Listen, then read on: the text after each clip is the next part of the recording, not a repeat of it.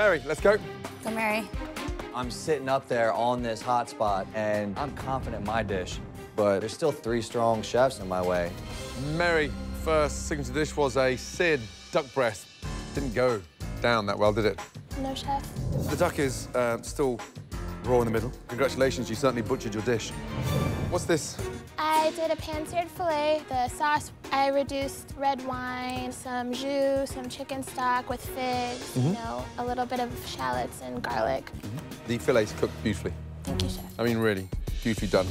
But you spoil it with this heavy, so over-reduced sauce. It's almost like you've got paint on your plate. It's such a shame. Yes, chef. You're not taking John's place. Okay, thank you, What a chef. shame.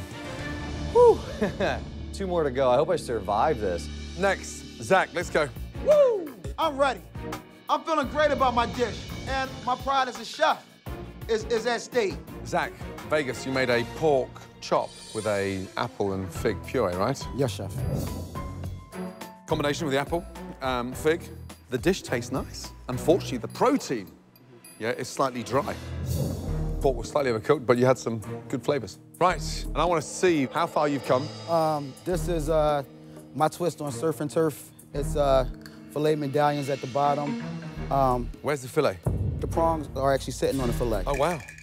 The prawns are dominating that. It's like prawns attack. And that's not filet.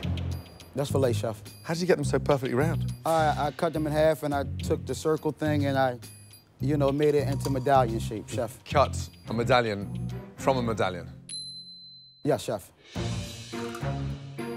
Where's the rest of it? On the next menu, I'll be using that for tartare. Oh. Utilizing everything. Oh, OK. Are you kidding me?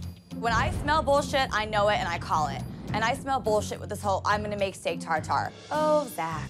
That's the first time I've ever seen anyone cut a filet with a cutter. Yeah, I was kind of thinking out the box, and The thing here is you've got the balance upside down. I want more filet on there.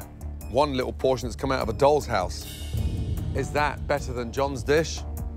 No, it's not. Good effort, though. Thank you. Thank you, chef.